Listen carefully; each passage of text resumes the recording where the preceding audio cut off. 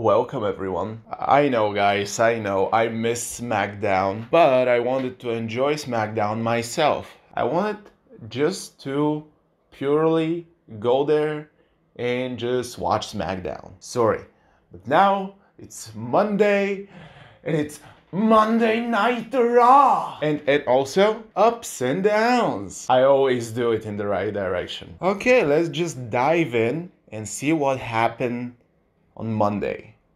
Or yesterday, or whatever.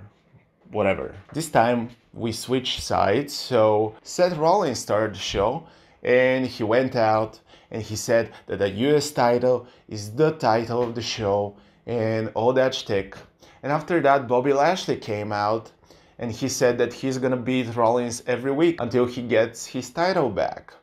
And after that, Mustafa came and he was mad because Bobby Lashley costed his chance for the US title. And basically that resulted in a match between Mustafa and Bobby Lashley. It was a squash match. The whole thing's getting up. I'm not that invested in it, I admit. It's a little bit of a down, but I see what they're doing with the Bobby Lashley character and I kind of appreciate it. I don't appreciate that we are just burying Mustafa Ali, but that's why it's an up. Because I believe in that story and I believe that at the end Mustafa Ali will get everything that he deserves and Bobby will get everything that he deserves. We had Mia Yim and Tamina. Tamina? What? And she lost? What? And Rhea was ringside and they didn't do shit? What? Down. Matt Riddle and Chad Gable. Up. From the backstage segments, we understand that Matt Riddle and Elias are teaming up against Alpha Academy for now, but I guess they're gonna be teaming up for a couple of matches. I'm kind of happy that they're giving a couple of wins to Alpha Academy so they can be more credible. After that, The Miz came out and he tried to apologize about the fact that he didn't pay Dexter Lumis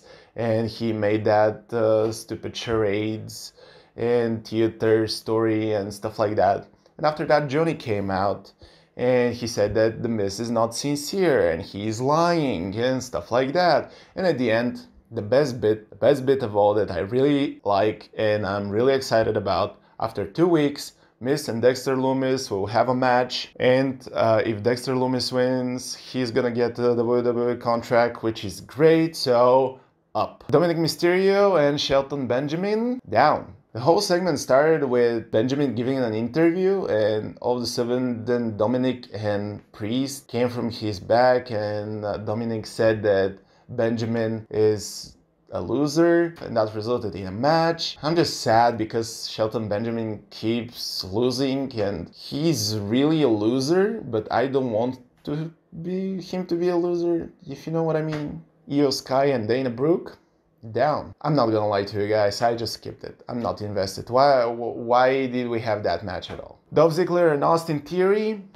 Austin Theory, I'm not gonna lie to you guys, Austin Theory was the highlight of the show. Dolph Ziggler and Theory started with Theory giving an interview about his Money in the Bank cash-in, and he was saying basically that he had no freaking chance with cashing in on Roman, so that's why he decided to cash in on Rollins, but Bobby costed him the championship, blah blah blah. And after that, Dolph was like, you didn't listen to me, kid, and that's why you failed. And then they had a match. But instead of Theory getting the victory like a normal match, he decided to beat up Ziggler. And I really enjoyed that part of Theory because Theory now is changing his character. On his entrance to the ring, he didn't bring up his phone, he didn't do any selfies. He's more ruthless Theory. I like that change about Theory. I'm really excited to see what he's gonna bring in the following weeks. Baron Corbin versus Akira Tozawa, up. It was not a special match. It was nothing spectacular, but it was super fun. Like everything started in the backstage because Baron Corbin and JBL were playing poker with random people. And all of a sudden, Akira Tozawa came out and he was like, I want to play poker with you. After that, we understand that Akira Tozawa took all of the Corbin's money and he challenges Corbin to a match. Akira Tozawa didn't win, but I'm really happy that he's not in the 24/7 championship picture.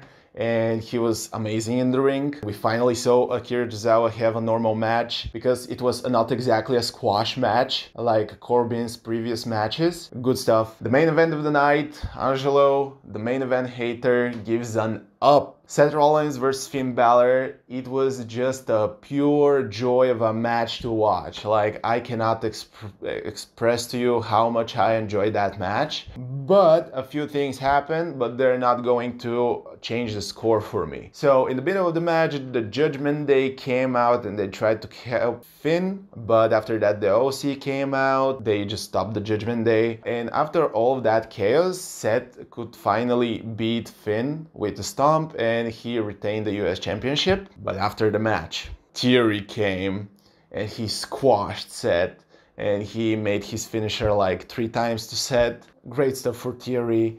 It was a great match. I tried to give my honest opinion about the show, but if you guys don't want it, it's not my problem. I'm not here to sell you cookies. What am I talking about, bro? The show gets an up. I really enjoyed it. I think you can enjoy it as well if you give it a chance. Except the bits that I gave down. You know, like, who enjoys that? Downs. If you want, I can do a YouTube series, Downs. Anyway, guys, thank you so much for watching, and I see you soon.